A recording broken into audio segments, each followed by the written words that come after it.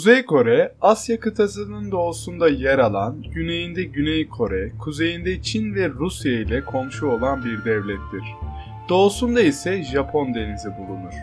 Kuzey Kore, günümüzde dış dünyaya tamamen kapalı yönetilen, hakkında neredeyse hiçbir bilgiye sahip olmadığımız bir devlettir. Ülke hakkında bildiğimiz çok az sayıda bilgiler ise yapılan tahminler sonucu söylenen bilgilerdir.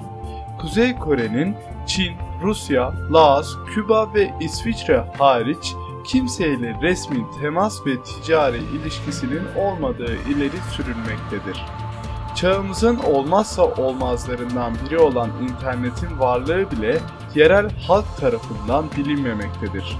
Dış dünyaya kapalı olan bu devlet tamamen savunma odaklı gelişmekle birlikte dünyanın en fakir ülkelerinden birisidir. Yaklaşık 23 milyon nüfusu olan ülkede kişi başına düşen milli gelir $1300 civarındadır. Kuzey Kore son zamanlarda nükleer gücünü arttırmaya yönelik yaptığı nükleer denemelerle etrafına tehditler savurmakta, uyarıları dinlemeyerek sürekli gündeme gelmektedir. Peki Kuzey Kore fakir ve dış dünyaya kapalı bir devlet olmasına karşılık ne kadar güçlüdür ve ordusunun gücü nedir? 23 milyon nüfusu olan ülke 1 milyon 106 bin askeriyle dünyanın en büyük 5. ordusuna sahiptir. Bununla birlikte aktif, yedek ve paramiliter olmak üzere toplam 10 milyon askeriyle dünyanın en kalabalık ordusuna sahiptir.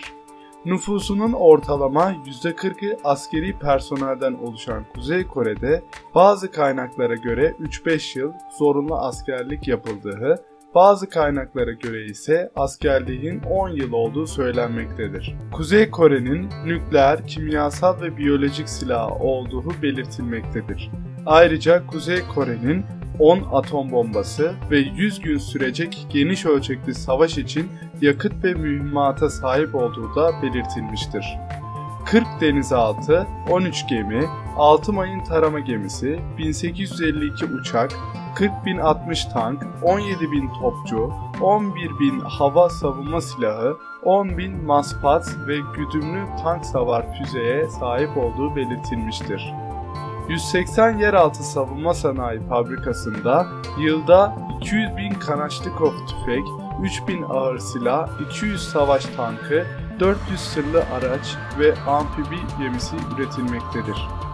Dış dünyaya tamamen kapalı olan bu ülke hakkında alınabilen en sağlıklı bilgiler Güney Kore'de bulunan Amerikan askerleri tarafından alınabilmektedir. Kuzey Kore'nin askeri gücünün tam olarak ne olduğu bilinmese de alınabilen az miktarda bilgiye göre videoda anlattığım şekildedir.